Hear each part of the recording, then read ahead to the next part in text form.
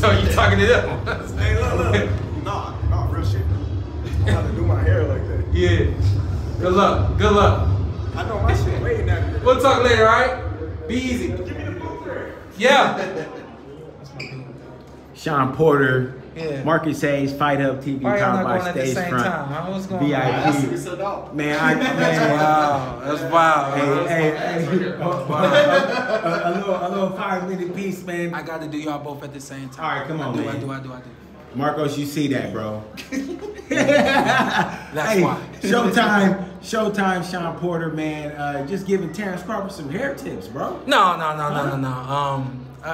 I think he was serious though, but Nah, he looked like he was serious. He had some action underneath that dude. man, he been just a good dude, man. As soon as he walked away, I said, "That's my guy." You know what I mean? All right, Troy. That's how we get down, man. I did a show a couple days ago. I said, man, when we link, we never really talk boxing. You know what I mean? We might a little bit, but for the most part, man, we cut all that off, and it's just homeboy and homeboy. You know what I mean? Old school.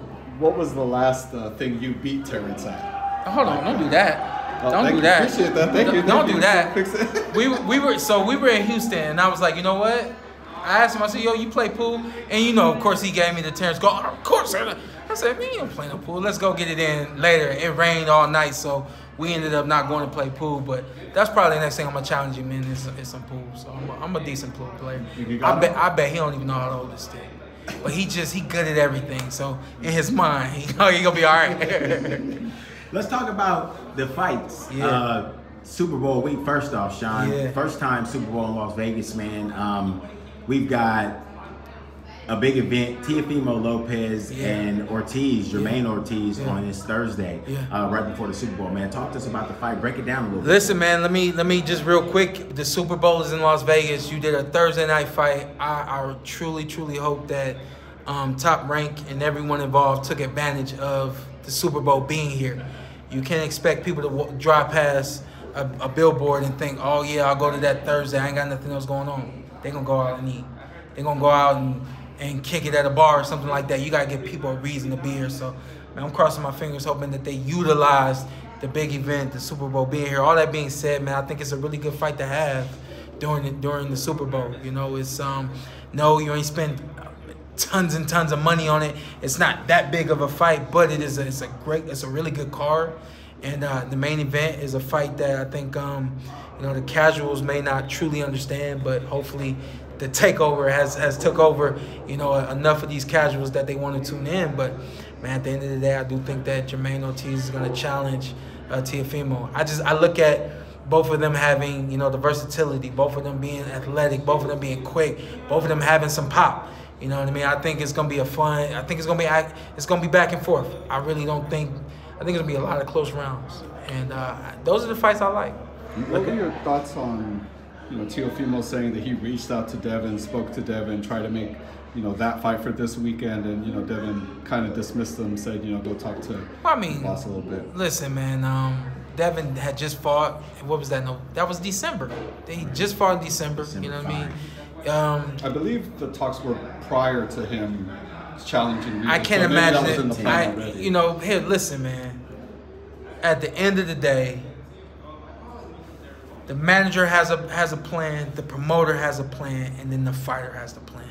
The fighter don't always get what he wants. Sometimes, in the case of a Devin Haney or Ryan Garcia or Tank Davis, some of these guys have had the ability to really just call their own shots and do what they want to do. But for the most part, that doesn't happen in the boxing world. Usually, it's the manager's plan that really takes place, or the promoter's plan that really takes place. So, you know, no matter what Teofimo was saying, let's look at what Mr. Bill Haney did.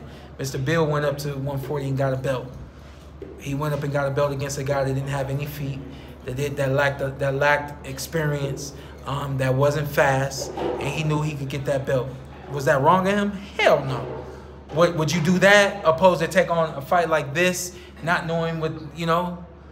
You at the end of the day, you are playing against the Super Bowl. You know, people aren't coming until day of, or, you know, because the tickets are expensive. The list goes on. So you still, there's other obstacles why you want to use this game to your advantage. There's still a lot of obstacles to get past.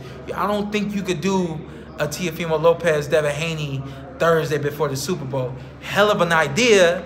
I don't know the business that well to know if it would work, but that fight wasn't what it was gonna be for Bill and them. So, you know, hey, we hear you, T.O., but if you're being realistic, you probably knew the fight wasn't happening too. You talked about big obstacles. Biggest obstacle for Teofimo Lopez right now is clearly Jermaine Ortiz. Like you talked about before, Jermaine Ortiz, fast, young, and strong. Isn't it a trip how we watched Teofimo Lopez be the youngster and the new kid on the block, and now here comes another young, hungry guy looking to flip your card over? Yeah, go ahead. How does Teofimo Lopez turn back Ortiz on fight night? I think Teofimo has to use his experience. He has to come to the ring understanding this is a 12-round fight, a 12-round war, and this guy hasn't been in a 12-round fight the way that I have with people like me, and he can't hold a candle to me. You know what I mean? You figure out what he wants to do, you make adjustments along the way, but you get your eyes set on 8th, 9th, 10th, 11th, 12th round. That's when I really turn it up and separate myself and show people that I'm the guy, you know? So to me, that's the mindset of a champion. That's the mindset of an experienced warrior that understands, you know, this guy's young. There's other things he's lagging that are going to come into play on fight night, and I had to push those buttons. Experienced fighters know how to push those buttons. Shawn, you recently went back and forth with Gervonta Davis a little bit on Twitter after he saw, I believe you saying something about how you kind of understood why, something about Devin Haney and why that fight wasn't coming to play in the business aspect. I'm throwing your words in your face. After the Mario Barrios fight, you said, I'm not going back to 140. That cuts out every big fight at 140 until he's ready to move up. If he ain't said he's ready to move up, you know what I mean? I think the Shakur Stevenson Tank Davis fight is the best fight to be made in boxing right now. Stylistically, the ticket sale, the whole nine is what it is. You know what I mean? And I hate that people would rather talk about Devin Haney and Tank at 140. Not even realizing that fight is just Tank said what it is. So, you know, I mean, he didn't, I guess, you know, when your name is said and it ain't the things that you want heard, you know, you feel like you got to say something back. You said something about that you know the business of boxing, and for, you know, you kind of alluded to like not wanting to give the public too much kind of knowing what the business of boxing, can you elaborate on that? This is what I'll say about that. I'm dangerous to boxing. I'm dangerous to boxing because, number one, man, my faculties are straight. And I can articulate everything that I know very well. And I had a dad who was a hardhead, and he brought that to the sport of boxing. He learned it, and he gave it all to me. You know, grace of God, he's still here. You know, but, you know, the way I move and operate now with my podcast and everything else that I do, I mean, you know, I could really freeze up a lot of things that go on in this sport, and I don't, because it's just not, I'm not gonna get paid for freezing stuff, you know what I mean? Things that I see and how it moves, and I'll give you guys one just so that you guys understand what I'm saying here. But basically, I don't want to mess up the business for any of these guys while they're doing their thing. It's not just because I know, don't mean I'm supposed to do it so that everybody get a click. I don't do nothing for clicks.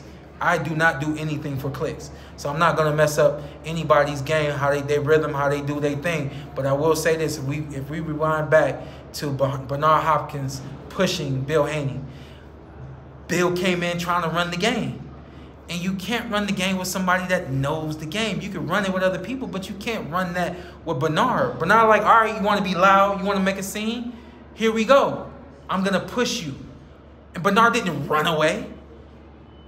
Bernard walked away because he knows nothing's going to happen. You wanted this, so here it is. You wanted the show, I'll give you guys a show. And that's the game.